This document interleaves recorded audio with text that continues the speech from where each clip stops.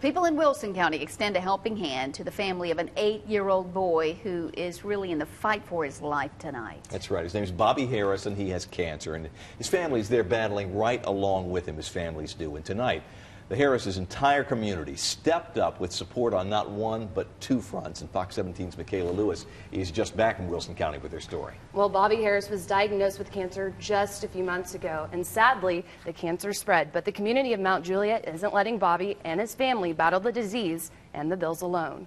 We like playing board games, playing with our Nintendo DS's.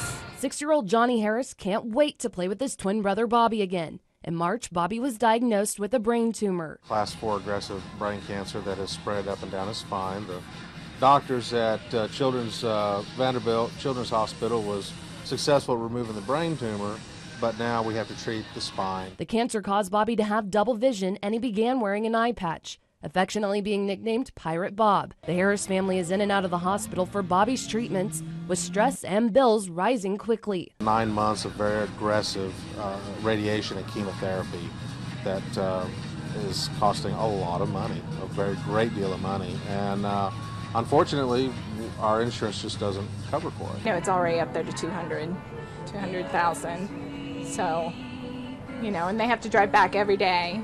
Chemo, radiation. Robin McCachran is a friend of the Harris family and decided to help them out with support from the Mount Juliet community. I'm thinking about it.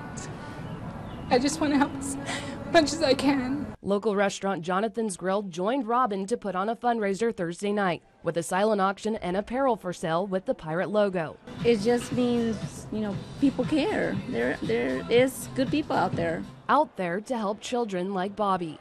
I love you, Bobby. Now, if you missed out on tonight's fundraiser for Bobby Harris, there's a way you can still help. You can visit any Wells Fargo Bank location to make a donation to the Bobby Harris Medical Fund.